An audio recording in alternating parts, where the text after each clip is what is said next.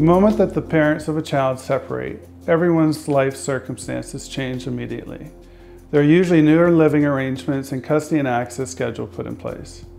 But as time passes, there may be other developments as well. For example, the parents may embark on new relationships with new partners or may change jobs.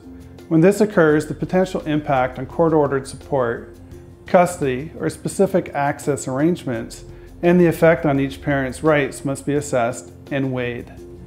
In cases where one parent's new relationship or job require a move to another city or province, the concern is even greater.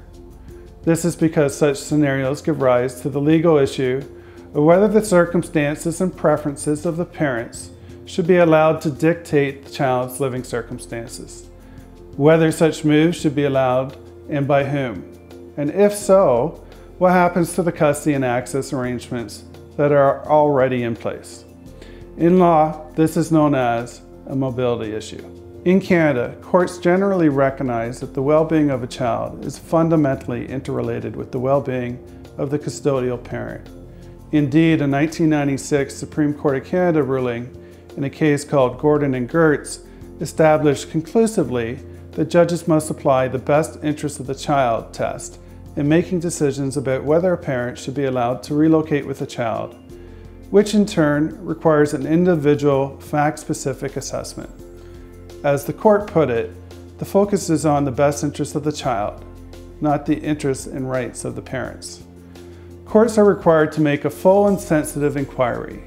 This means that they are obliged to take into consideration a vast array of factors, including the existing custody arrangement and the relationship between the child and the custodial parent, the existing access arrangement and the relationship between the child and the access parent, the views of the child, the custodial parent's reason for moving, and the disruption to the child of a change in custody, including contact with family and community members, and the possibility of having to change schools.